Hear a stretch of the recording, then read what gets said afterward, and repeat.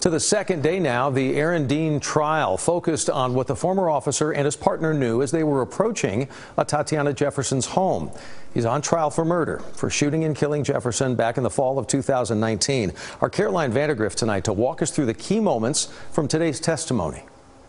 Today's witnesses really took the jury back to that fateful October night and what was going through the minds of the neighbor who made that first call to police, the call taker who put it into the system, and the officers who responded.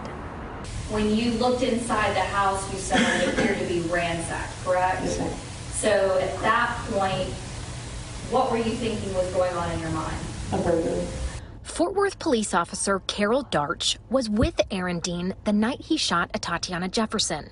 She spent about 4 hours on the stand Tuesday explaining why they acted how they did. Well, the front doors have been open since 10 o'clock. I haven't seen anybody moving around. Neighbor James Smith called the non-emergency police line around 2 in the morning when he noticed the home's front and side doors were open with the lights on. I wasn't really sure what was going on.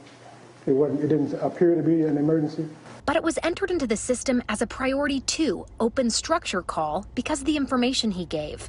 Smith says he waited on the front stoop of his sister's house nearby for the police to come and saw 2 silhouettes head towards the house. He testified he didn't realize they were officers or that Jefferson had been killed until after the shooting. It was devastating. Officer Birch said they didn't identify themselves as police to avoid scaring off the burglary suspect they thought might be inside the home. The state did get her to admit she and Dean didn't follow the order of protocols for an open structure call, like guarding the open doors or calling the homeowners. In a high-stress situation, it's not, you rely back to your muscle memory. The jury watched Dean's body cam footage of what happened for the first time.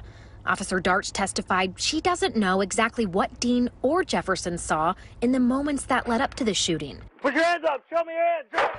But reiterated this. You meet deadly force with deadly force, and you're trained to stop the threat. The trial is expected to resume here tomorrow at 9 a.m. We're not sure exactly who the first witness will be, but their testimony is expected to be lengthy. In Fort Worth, I'm Caroline Vandergrift, CBS 11 News.